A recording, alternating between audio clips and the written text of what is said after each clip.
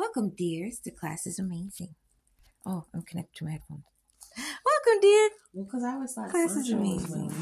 Okay. Wait, hold on, Mom. We're gonna break it down. You have questions. I have questions. We both have questions. We have books, girl. We have books. And we have Miss Kathy, who is like a seed of inspiration and wisdom. Such a garden. Hello, Miss Kathy. Thank you for joining me in class. Okay. What is Sancho? Sancho is actually, we say Nam Myoho Renge Kyo 3 times, kind of like a greeting or a closing, so it's usually how we end our prayers. Mm-hmm. Or if we have a gathering together, we'll, chant 3 times together before we all go home. So it's kind of just a way of recognizing the Buddha nature in ourselves and others, and kind of like saying goodbye. I love it. Would you say that's the equivalent to namaste? Namaste? Yes, very much so, yeah. Would you say namaste is the equivalent to inviting the Holy Ghost in? Now, we don't have to break it down Christian-wise, right? Because like the Holy Ghost is just a spirit, right? It's an entity, it's an energy. But when we're saying namaste, we're saying I honor the divine in you and you honor the divine in me. Right. Yep. And when we do Sancho, we're saying I honor the Buddha nature in you and you honor the Buddha nature in me. Mm-hmm. And it's all a correlation, a beautiful honoring of what? The self. Which is what we say when we say Nam Myoho Renge Kyo. I'm unlocking my highest potential. That's right. So that's right. We totally understand that all people have this potential inside that we call Buddhahood. And the way that we are able to see our Buddhahood, or to recognize our Buddhahood, or to have our Buddhahood help us in our daily lives, is through chanting. So when we chant Nam Myoho Renge Kyo, it kind of like opens up this Buddha nature that we have inside of us, so that we can feel it and see it, know that it's there. And so the more we chant, the more the stronger our Buddha nature gets.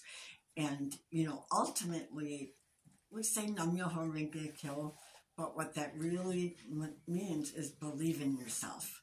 Believe in yourself, believe in yourself. You have unlimited potential, and we just need to bring it out. Yes! Okay, one more correlation. I've been studying Qi, which is the Chinese concept of energy flow. And I have a saying that I can't say right now, but it is essentially your life force is your Qi and your Qi is your life force. So the correlation of that is the 10 worlds, like the mindset. The mindset of the 10 worlds, right? Like your Qi will be blocked if you're in a lower mindset, just like your Buddha nature or your path will be derived if you're not in the proper mindset.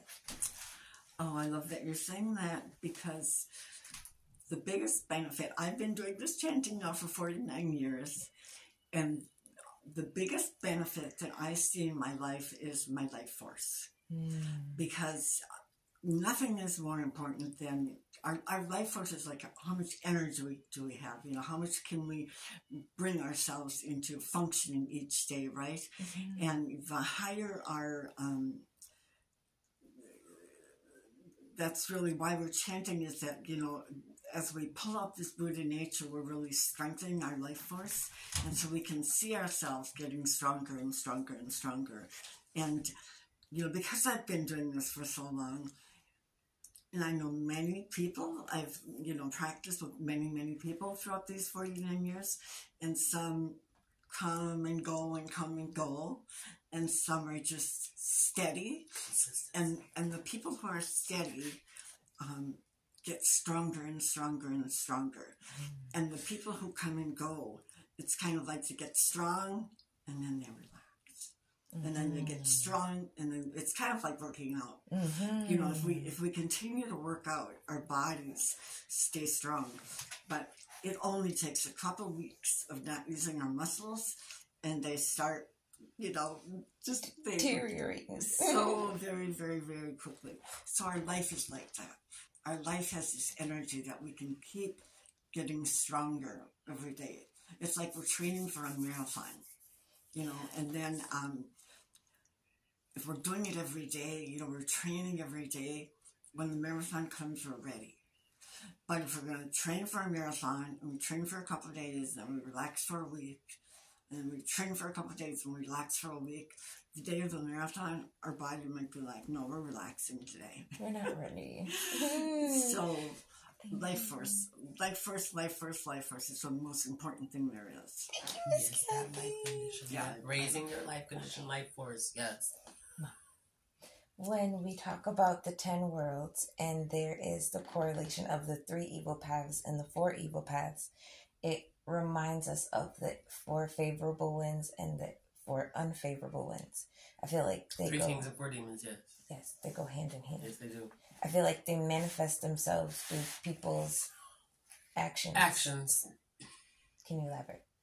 So, when you create the action, make sure that you're creating a in-depth action and not so much a superficial action. Because when you create the in-depth action, is from what I've been case studying for myself and around me, is when you get your true inconspicuous benefits. When you're doing superficial, is the lackadaisical, then that's when you see the change of all of the animalities coming around. Squirrel. Ooh. See, the animalities.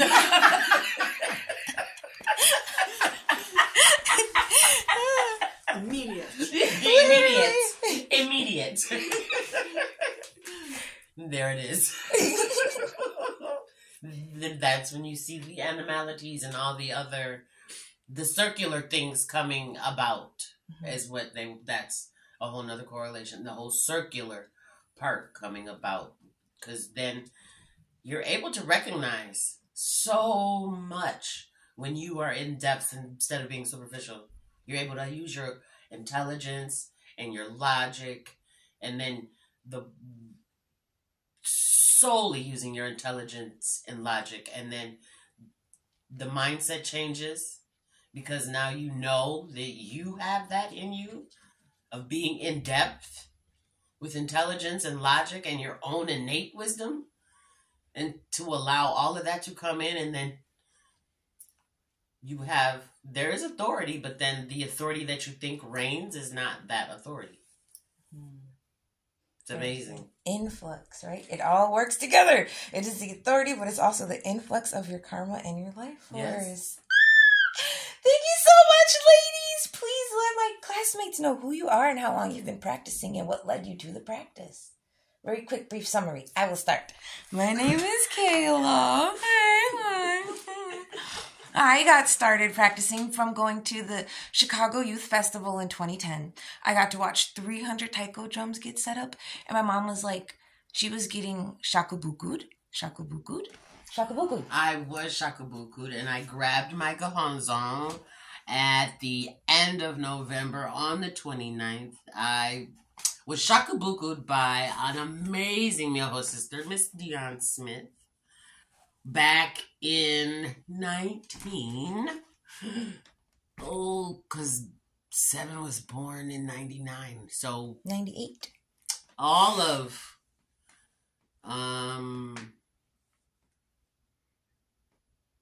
Seven was born in 99, and we became homeless. So I was being shakubuku'd in October of 99. Cool. I was hearing her chant in her room, and so when she was chanting, I was like magnetized to her door for like almost she chanted for a really long time. And so like as tearing past, I was like, I am standing outside this woman's door. Go do something. Miss Kathy, what does shakabuku mean?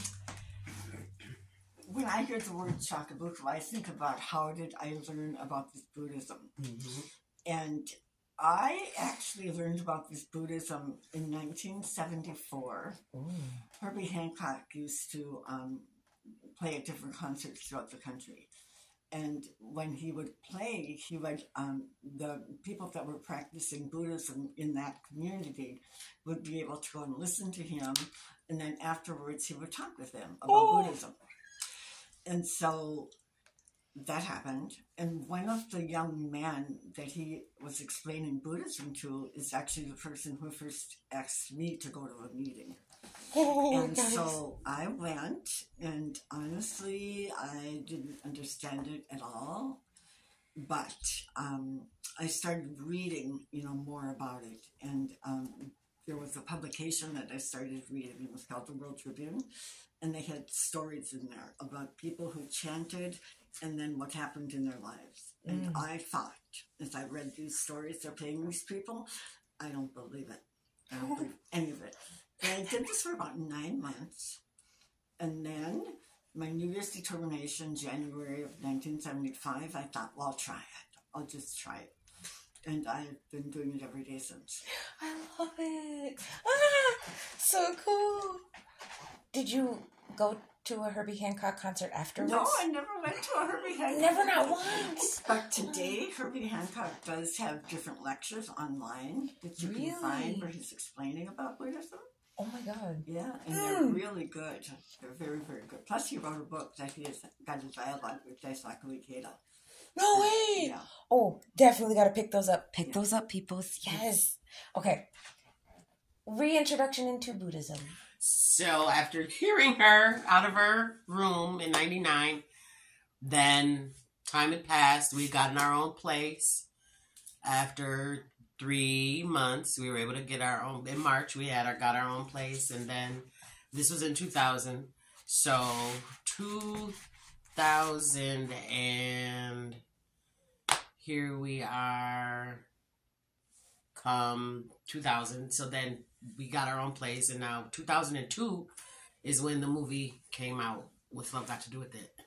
Mm-hmm. And so Tina Turner, and I was like, oh my gosh, no way. And so then just that time passed, and so the seed was planted. She planted the seed, and so I always had a searching spirit. It was just searching for something stronger because of the trauma that I had growing up. Something. So then here it is, come 2004. Dion had kids when we moved down Earl Street, and so then she sent me. We were still talking and sending. That's when there was no phone. Well, call on the phone. Yeah, you could talk on the phone. Then after 9. And they talk after, yes, because it was free after 9. Because let me tell you, no cell phones had, but we were still on the regular phone, but it's still charged. Mm-hmm. So letters. So we wrote and wrote. And so then she wrote me, and I wrote her back. And she was like, oh my goodness. And so then finally found out my favorite all-time song was It's All Because of You by Sukiyaki, which is her family's band. Never knew this until the book came out. And then I was like, what book? Winter Turns into Spring. By who? By the Bailey family. Shameless plug. Love you. And so then I was just like in elation because Dion never told me about anything. I just knew that her mother was Japanese. Her grandmother was full Japanese. Father black. So she's a mixed breed. Because I always say, you have the most beautiful eyes. And she's like, my grandmother is Japanese. And so learning of that never told me the family story of who they were and what they were about. They were a singing family out of Chicago, sung for President Ikeda when he first came to Chicago. Never knew any of this until the book came out. So I've always held her. Who's President Ikeda? President Ikeda is he's our mentor, and he is actually the person who brought Buddhism from Japan throughout the whole world. So in 1960, he became the president of our organization.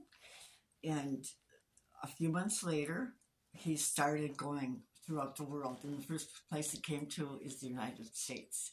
And he went to Hawaii, he went to Seattle, he went to Los Angeles, San Francisco, Chicago, New York. He went up to Toronto, and he went to Washington, D.C. And everywhere he went, there was a few Japanese people, that were doing this chanting Nam Myoho Renge Kyo, and he encouraged them. And they stayed, and that's really how this Buddhism has grown in this country, is because of the encouragement he was able to give to these really Japanese war brides. Yes, I love it. Mr. Kid has such a prosperous and amazing life. He's talked to everyone. The Buddhist religion is based on the Lotus Sutra, the study of the Lotus Sutra. And Mr. Ikeda was like, oh my God, this is so convoluted. This is so like, over our heads. Let's just have a discussion with the four most scholarly people I know, and let's digest this together so it could be easier for our followers to understand. And there are 18 volumes? The Human Revolution. The Human Revolution. No, the Wisdom of the Lotus Sutra. Oh, five. Five volumes of it. And they just diluted. Six volumes. They dilute it and digest it. I have one here. Yes, that's volume 4. Yeah. This is examining the chapter that we recite when we do Sancho and Gonyo and whatnot. Okay, Mom, get to the end. Oh, so then hearing of her story, Winter Turns to Spring, and then reading the book, you get that I've known the whole, like I've just now, like, I've lived with her forever. I'm just like, it's almost like knowing her and Get then to the end. reading the book. I'm getting there. So then I didn't start chanting until 2010 after I got my Gate Vibrate. 09 I got my Gohonzo, and then I was doing the whole spiritual cleansing and got pregnant, and then so 2009 is when I got my Gohonzo and started chanting. So now we are here in 2024. Woohoo! After Mommy got her Gohonzo, I went to the Chicago festival. I chanted for them to go, and they made it. Amazing. It was impossible because I did not have no money for that. Crazy. I had never seen so many happy people in one space. I was very freaked out. And I was like, I can't believe my mom trusted me with all these happy strangers. What the hell is going on? And then I realized, like, oh, they're happy for a reason. It's not like creepy. It's not like cult happy. So that was cool. Oh my God. And I was freaking out. Let me tell you, I was freaking out. The only reason I calmed down was because I seen my 3rd grade choir teacher, Mr. Harper. God? Yes, Mr. Harper. I seen his hair. I was like, that's Mr. Harper. There's no way that's not Mr. Harper. God would not put me in this state without Mr. Harper. And he turned around. I was like, ah, and I just ran up to him and I squeezed him so hard. I never knew that. Yeah, I was your music teacher. So when Kayla came back, it was just so amazing. And then Lynn, I sat with Lynn and Mr. Harper because I was freaking out. Wow. I had no... Don't ever do that to your children. Don't do that, people. At least send one person that's recognizable because, woo, child. I watched way too much ID channel for that one. It was bad. Anyway, I am on page 174. Bodhisattvas go out of their way to take on hard work. Mr. Ikeda says, indeed, bodhisattvas are those willing to go out of their way to take on hard work, who possess the spirit to eagerly undertake difficulties for the sake of the law, for other people, and for society. This is the very antithesis for being self-centered. Sudo says, those dwelling in the 6 paths, hungry, hell, animality, anger, humanity, and heaven, and the 2 vehicles of voice hearers and cause awakened ones, are self-centered. The world of bodhisattvas is a realm in which people thoroughly dedicate themselves to other people and the law. Thus is the exact opposite of what we find in the other worlds leading up to the 2 vehicles. Reaching this state entails fundamentally transforming our life state, which is what Miss Kathy was just explaining. Nichiren Daishonin says, the world of bodhisattvas, those who remain among the ordinary mortals of the 6 paths of existence, thinking little of their own lives but much of the lives of others, aiming always to take evil upon themselves and to dole out good to other beings. Bodhisattvas treat themselves lightly while cherishing others, and they take things that are difficult and painful on for themselves while imparting joy onto others. This is what I feel like the cause for most bodhisattvas are. Everyone that I've known in this practice has had some type of pivotal moment in their suffering that made them like super determined to not feel like that again, right? And I need every single one of you watching to make a determination to not feel as bad as you felt ever again. Like, there has to be some moment in your life where you're like, I can't continue like this. My life has so much more purpose. There's so much more greater meaning to me. I can feel my own power churning, and it is not for this. Thank you so much for coming to class. I appreciate you. Do your homework. Affirmations, negative thought logs, prayer logs. Do your homework. Stay consistent. Flow with your chi. Practice. You got this.